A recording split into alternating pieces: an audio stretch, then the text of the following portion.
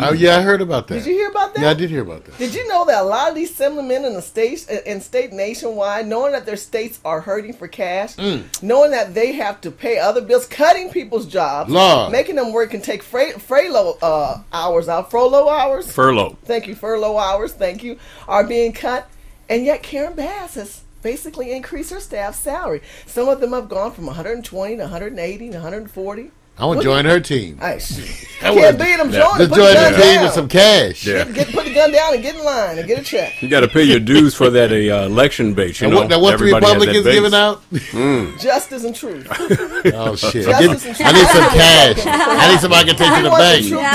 That's why you watch HipHopRepublican.tv. When you got assemblymen, assemblywomen, senators, and people in the House and the state giving stabs and promising jobs and all this underhand tabling, lobbying, unlobbying upon the people scenario. This is not right, America. We cannot sit back and let this to happen, allow this to happen, and you don't even have a job.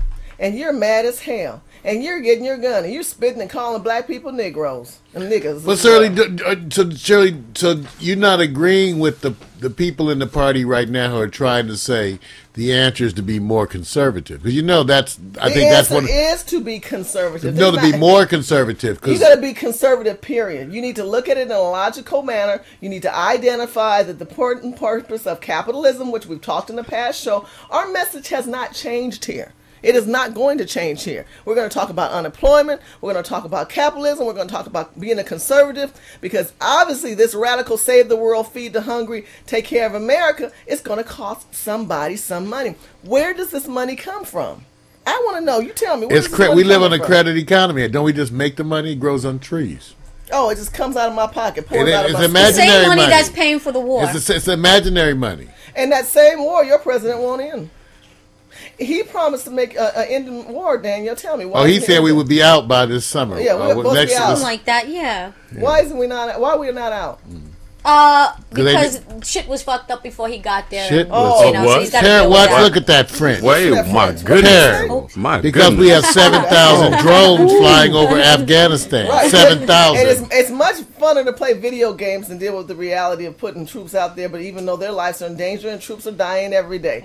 We understand the importance of war, too. That we understand that we want freedom for all countries, including America. And you know that this thing was started and sparked because you attacked America. So let's go about... You support the war, Shirley, though? Because Sassy's supporting. Now, Sassy, you have a strong supporter. Yes. First of all, we got to acknowledge Sassy in the room. And Norman, too. And she's a strong supporter. But now, this is the thing. I'm not going to let you guys slide on one thing. You can't criticize Obama for supporting the war if you support the war, too. So I need to ask Sassy, too. Do you think the president Are you supporting this war? Well, let's go back and finish answering Danielle's question. She keeps saying, why is this war not over? You're saying... Because y'all support this war. No, I didn't say why it's not over. I said I think it should be over. You think it should be over? I think it should be over. Oh, Sassy, you stop trifling. It's just time to bring everybody home. But I said that in the other administration. Anytime you have young people at war, it's horrible. And I don't support death. But I do know that wars have gone on through centuries and decades. We can't be blind to that. But I don't support death. But I will tell you, at that time, we do need war. I do believe there needs to come to some kind of solution. It continues on with no kind of answer. We do need wars to end a lot of disruption that goes on and where people think that they have the right to do things that they can't. But on the other hand, and also war creates a freedom process, and that's what I know that we're doing in this country, and we're allowing our troops to go over to bring justice in areas outside, as well as make sure people will realize the importance and the strength of America. I would love to see this come to some kind of fold or some kind of conclusion, some kind of answers. We want resolved answers regarding the war. Let's finish up with health care. Last note on health care, as we also talked about, that there are now states suing, getting ready to line their lawsuits and attorneys. I thought it was 12, but I think it's going up. You think it's going up? I think it's going to go up. 15. Yeah, it's going to go up because of the money's involved, because a lot of them are afraid it's going to bankrupt them.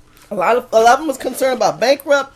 A lot of them are concerned, basic question, how are we going to pay for this, President? Well, that's a question. How are we going to pay for this? Everyone is making sure they get paid. Senators and assemblymen are paying their staff extra money. Other people are getting promised jobs, like Congressman Isa has basically stated over and over. Where is the justification there? Where is the investigation of our leaders paying people to extra money and giving special favors? Where's the investigation of that? Who's investigating Republicans and Democrats and independents? These are the leaders of this country. They're investigating each other, but we need to hold them accountable. I know they get to investigate themselves.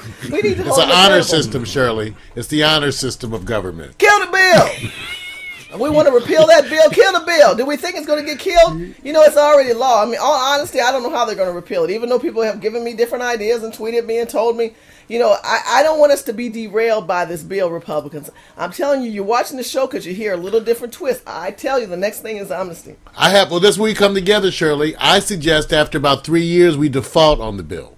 Just don't pay them. See, this is where we can come together. That's a good point. The radical leftists, and we can just say, we thought it over, and 871 billion is too much. 200 billion, and we'll talk to you later. Right. Checks in the mail, though. Checks in the mail. IOU, promissory note. IOU, yeah. Promissory note. 68, IOU, do me an IOU. IOU and the promissory notes. That's do what me, I'm saying. baby. Yeah. Do me, baby. That's what I'm saying. So I suggest we just default on the bill and make the insurance companies go broke, and then we start a new insurance company, which we can debate over, and then we fund them the other billions. Oh, I'm telling you, you should run for office. You got the clear answer. Government's never that simple. Because what they want to do is complex themselves and seem so complicated so they can keep their jobs. And keep paying all those attorneys and keep having us think we don't know what we're talking about. But when you disrespect people on the House floor, when you do back deals going on, when you don't have people together from the beginning of the bill, this is why you have people upset. This is why you have people who are out there and they're just a little bit on the edge. Some of them are way over on the edge. Yeah. But then there's other people who are not. That's true. That's true. Well, I think it's good to see what the examples that you're showing. One thing that, even as your radical leftist, I keep reminding you people, I'm not hip-hop or Republican. Stop writing me. Keep writing. Okay, stop writing me. But Shirley, you and Lenny and the group really are constant reminders to me, I guess because I get to see and hear you speak so often, of the diversity of opinions within that party. Just like in the Democratic Party, too. It really is. By the way, what is the X on your chest for? Well, you know, I had to get rid of. Just trying to understand the props. Well, I've got this man underneath. Look. Oh, did that hurt? Wait, let me do it again. It has a sound to it. We got to cover him up. I guess the tape helps. You know what? Hold them in, boys. Hold them in. That's an Obama T-shirt with an X on the Obama. The X on the Obama. With an added sexual flair. Nice man, get him out. Got a pretty family, get him out. Got a crazy partner named Nancy. Oh my God! You don't like Nancy Pelosi? The wicked witch from the West. Oh, you don't like Nancy Pelosi? The wicked witch from the West. Wow. The lollipop Shirley, now, Shirley, if you do have some time, I do have a couple of things to ask you that are kind of fun. Kind of fun. Go ahead. Because I thought this was kind of fun because it just came on before we came on the air.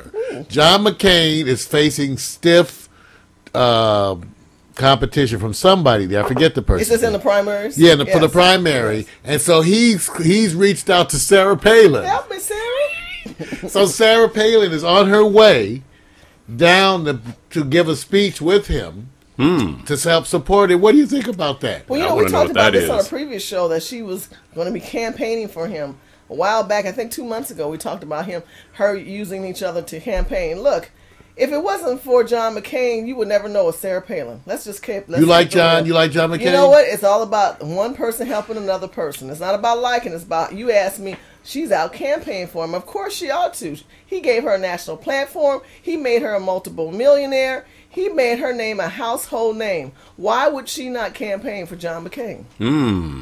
Okay. Okay. It's just that simple. Okay. You rub my back, I'm going to rub yours. Well, don't you think it's interesting how, in a sense, this is an acknowledgement of the value of her support to you guys? How about that? Yeah. How about the fact that this is acknowledging that having her come out, I mean, you don't have people come out to campaign with you that are going to get you less support. That's a good point.